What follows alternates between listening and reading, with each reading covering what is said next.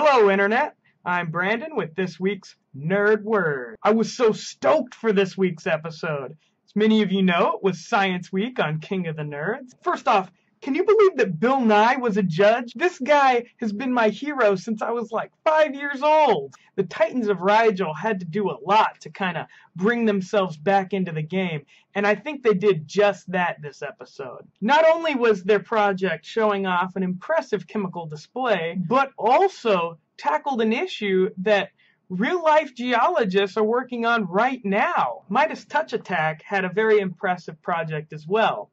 They decided to go for more of a fantasy-based approach, having Jack Nye, the alchemy guy, explain the chemistry behind their reaction. Unfortunately, Jack was unable to drop it correctly, and it missed its target, resulting in 1,000 more years of Lord Sauron amassing Uruk-hai. I guess one does not simply rock into Mordor.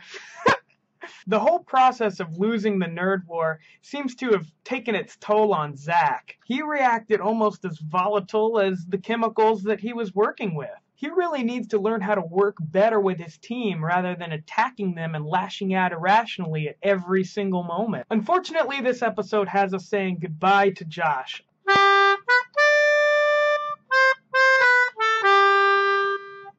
I'll hear this ballad of Josh Jaywitz, the man who caught them all.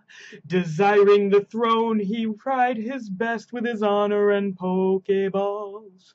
Nerd of the people, Josh Jaywitz lacked skill in this surgical hall.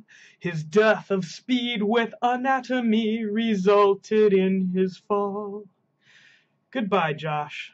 This week's question comes from Steve Van Smack. He asks, how will the winner be determined? Popular vote by jury makes no sense for nerds. Why, Mr. Van Smack, you're completely right. That's why Curtis and Bobby have released an open letter on the TBS website. It states that the winner of this competition will be chosen by contest rather than by peer review. Seems as though all of you users out there in the internet have gotten your voices heard. Now I gotta run back to lab and get some work done, but I'll see you all next week. Stay classy, Internet.